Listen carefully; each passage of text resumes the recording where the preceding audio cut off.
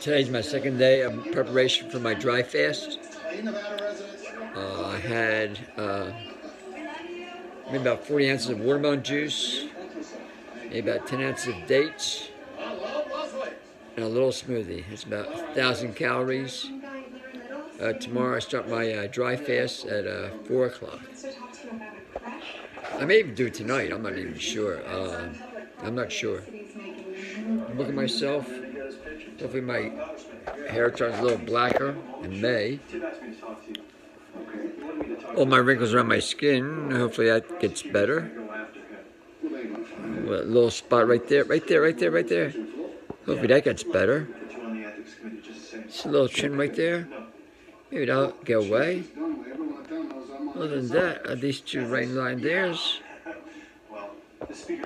So anyway, my goal is the end of 6 or 7 days to look 10, 15 years younger.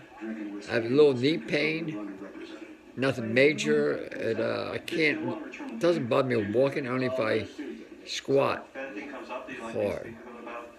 So anyway, why am I doing it? No idea.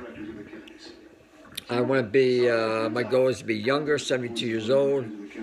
Hopefully by the end of the year, I have a body, my body will be that of a 35, 40-year-old.